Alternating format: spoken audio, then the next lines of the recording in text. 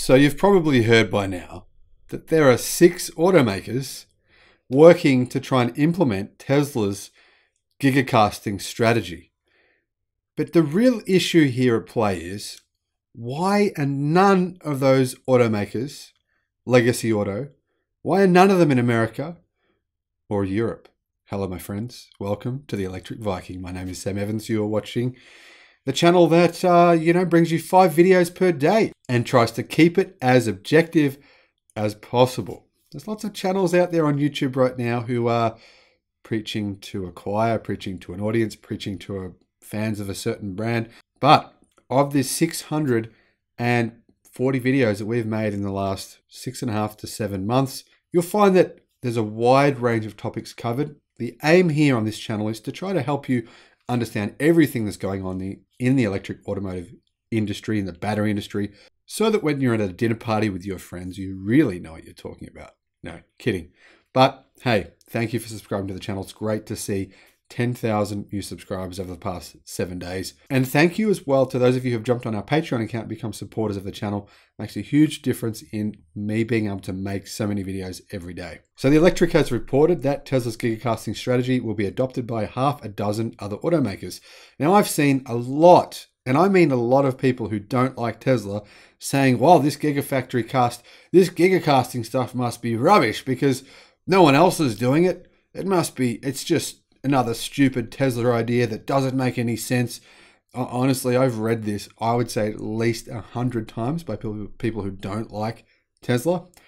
Now, it's good to see that, well, some other smart automotive companies are following in their footsteps. Now, The Electric reports that Tesla's approach to using giant casting machines nicknamed gigapresses to make car bodies with just a few massive casted parts is catching on in the auto industry. Now, I made a video about what Tesla's doing at their Austin, Texas Gigafactory and how, honestly, it is a game changer. And I don't say that lightly. When I say that, I mean it. I'll put a link in the description below to that video. Tesla's approach to using these casting machines is a game changer. A Tesla supplier says it is working with about half a dozen other automakers taking the same approach.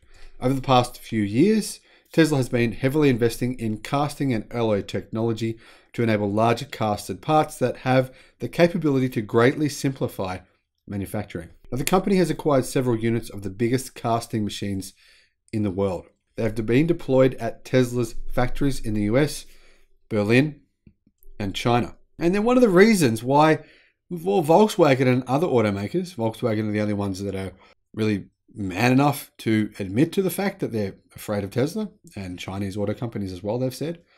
Because, well, why can Tesla create a car in 10 hours when it's taking everyone else 30 hours plus? Well, this is one of the reasons. Tesla has already been producing the Model Y with a single rear body piece that replaced 70 different parts in the vehicle. That, in my opinion, is one of the key reasons why their automotive margins are 30% and everyone else is fighting over the 8 to 10% margins that they get. That is big. Even if you hate Tesla, even if you hate Elon, you cannot argue with that.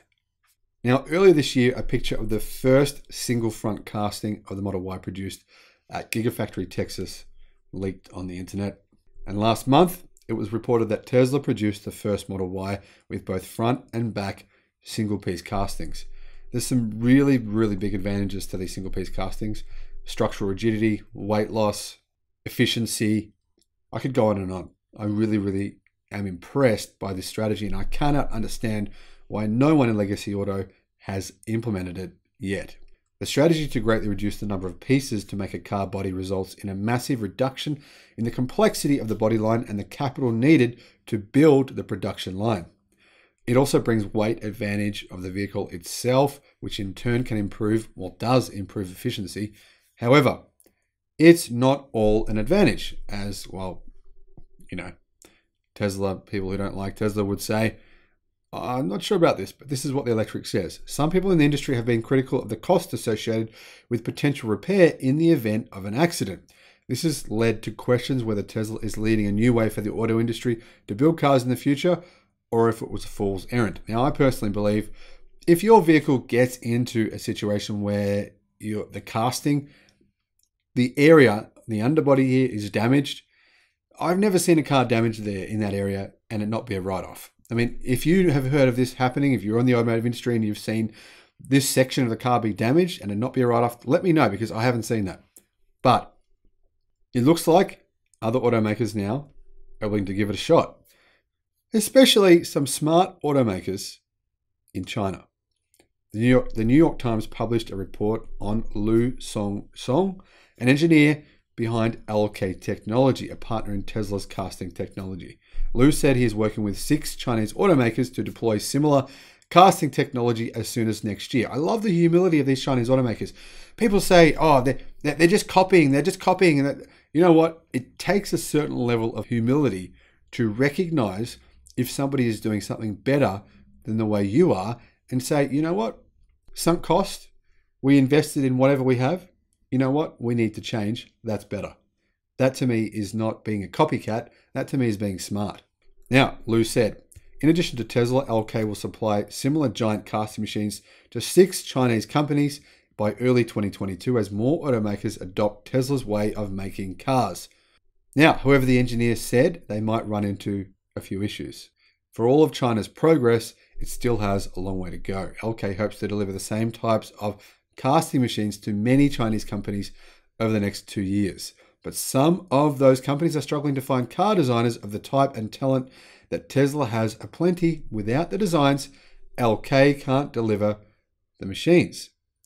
Now, this is not someone, as far as I can tell, blowing smoke up Tesla. This is someone just pointing out facts here. Aside from designs, other automakers might also run into some issues with materials. Now, this was an issue that I was thinking about. I was thinking, didn't Tesla have to manufacture some new alloy to make this actually work? Now, Tesla has long invested in material science to develop its own alloys to support such large casting parts. I think it took them a little while to figure this out. The automaker even partnered with SpaceX to share material science talent to develop those alloys. So I'm wondering, these 6 automakers, what alloys are they using to manufacture these casting parts? I mean, is this part, was that a proprietary metal that Tesla manufactured? Do any of you know? Let me know in the comment section below if you do know. Now, it looks to me as though Tesla is absolutely benefiting by starting with a clean slate in manufacturing. It's a big hindrance, in my opinion, to be a legacy auto manufacturer and just have all this old stuff that eventually you've got to say, well, we have to write it off and get new stuff. And then, well, you often don't do that because you're trying to cut costs. You're trying to appease your shareholders. There's so many different things pulling at you to say, no, do this, do that. I honestly think this clean slate is just such a better place to begin with. Now, it looks like the OEMs aren't laughing at Tesla anymore. And maybe those people criticizing Tesla's Giga Castings, which I don't understand you, I think you're mad, maybe they might be quiet for a little while too. Now, if there are 2 companies in the world in legacy auto that I believe could potentially adopt Giga Castings, they are Volkswagen and Ford.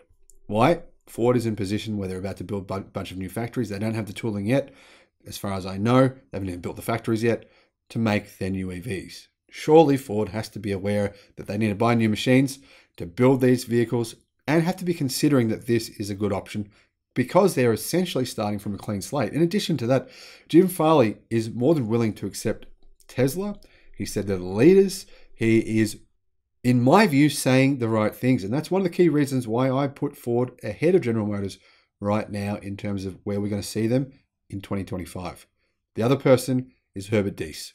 You want to know why I think that about Herbert Diess? I'll put a few links in the description below to videos I've made about that man. He is a leader and Volkswagen are lucky to have him, even though they want to fire him, which is insane. Thanks for watching the video. Let me know what you think about these Giga Castings. Should other legacy automakers be using them? Why aren't they? Let me know what you think in the comment section below. Bye-bye.